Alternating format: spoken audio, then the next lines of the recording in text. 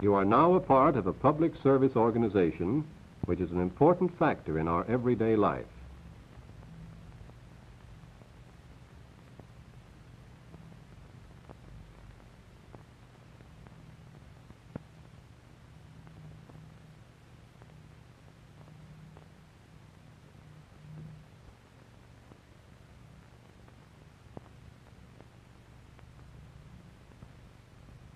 Daily, in almost every city and town throughout the country, buses transport millions of people. Bus transportation has helped to make possible our great industrial progress and has made it easy for people to come and go as they please.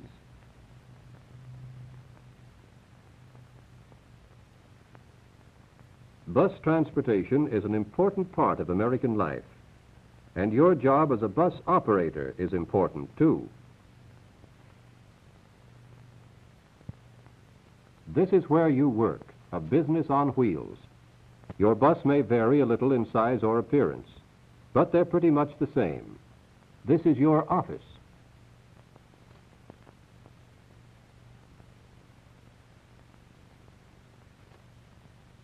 When you're in this seat, you're on your own and have full responsibility.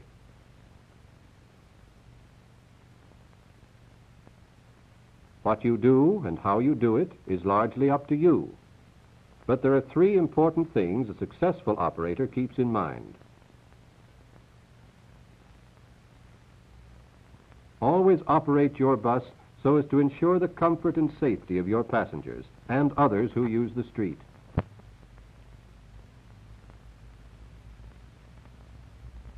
Make your service reliable, start your trips on time, and stick to your schedule as closely as possible.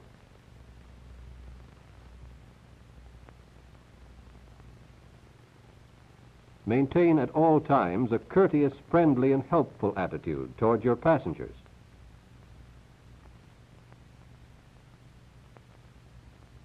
Public opinion is often influenced by appearance, so check your appearance before starting your run. Keep your shoes well shined.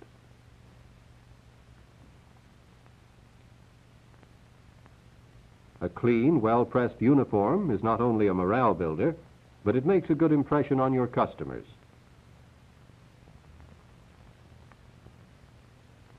A clean-shaven face helps you start the day right.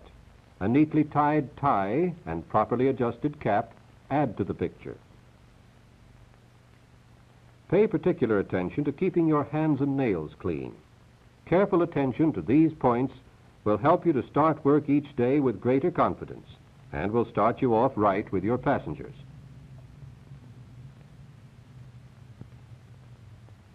The character of the service that you will handle will vary with your route and the time of day.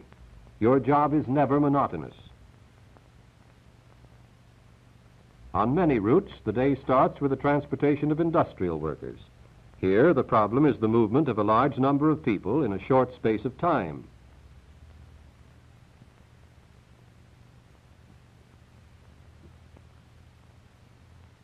Next come the people who work in offices, stores, banks, and similar places of business. They, too, must be given comfortable, safe, and reasonably rapid transportation.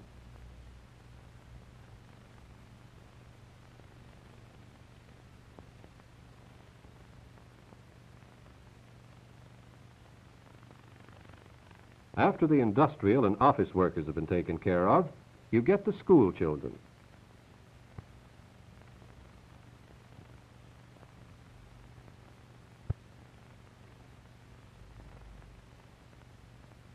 It's your job to deliver them safely every morning.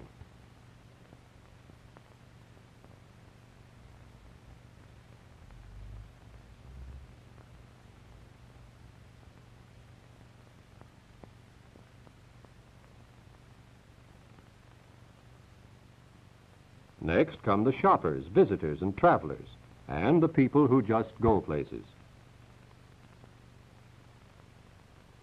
The variety, the responsibility, and the constant change all help to make your job interesting. In your day's work, you'll constantly meet all kinds of people.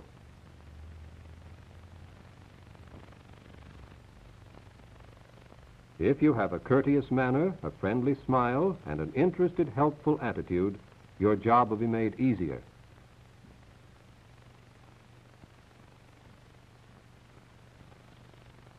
Add to this reliability and safe, careful driving, and you will be a successful operator. Of course, it isn't always smooth sailing. You sometimes have difficult situations to handle. Be tactful. Explain things quietly and courteously, and you'll usually calm the passenger. And don't forget, when you do this, you're sure to get a friendly reaction from your other passengers.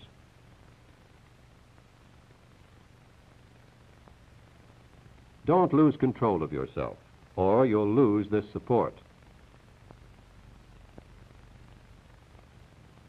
Become acquainted with your supervisor as soon as possible and rely on his suggestions and advice.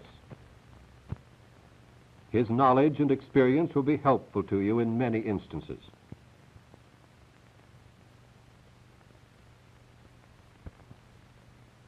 You'll often see or meet your supervisor on the route. Sometimes it's just a friendly greeting. Sometimes he has instructions for you.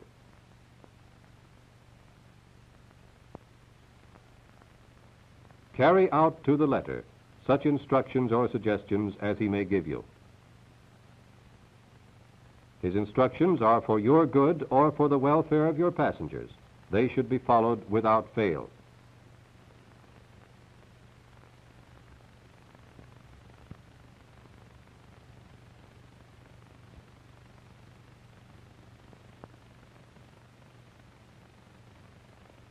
The maintenance of your schedule is an important part of your job. Schedules are carefully worked out so as to give the best possible service to your customers. By keeping on your schedule, you're making your job easier.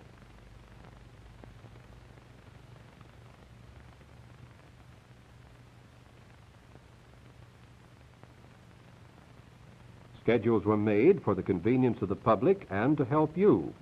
Do everything you can, consistent with safety, to run on time.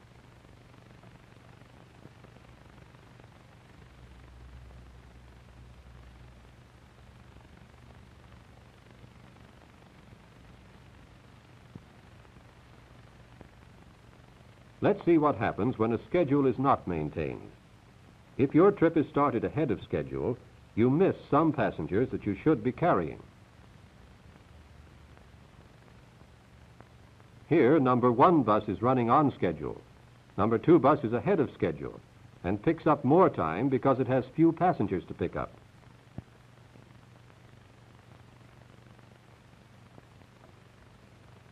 Number 3 bus starts out on schedule.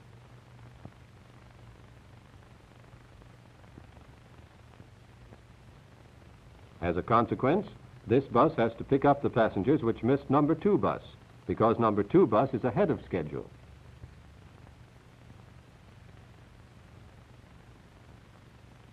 This extra passenger volume delays number 3 bus, and soon it becomes overcrowded and has to pass up passengers. This also has an effect on number 4 bus, which is slowed up by its leader and also gets off schedule.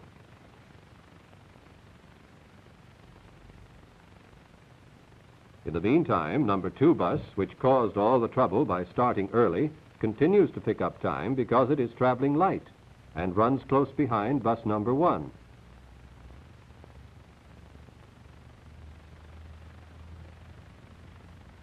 When you fail to keep on your schedule, trouble accumulates for those who follow you. Don't be the operator who starts trouble for his followers.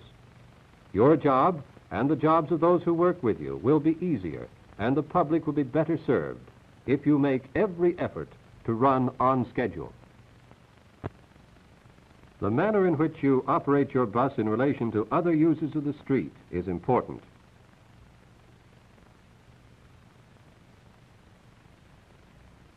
The pedestrian always has the right of way, and anyway, it's poor policy to antagonize a potential customer.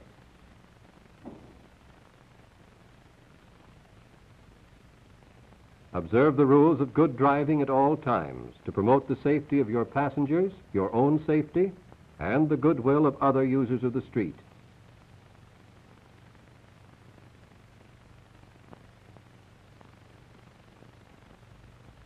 You have a good job that's important, interesting, and permanent.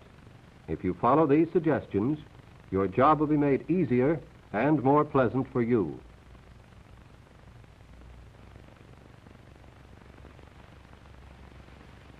In review, be careful of your personal appearance.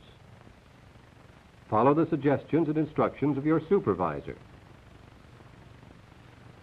Endeavor to maintain your schedule. Give consideration to other users of the street. Be considerate, friendly, and helpful. And above all, drive carefully.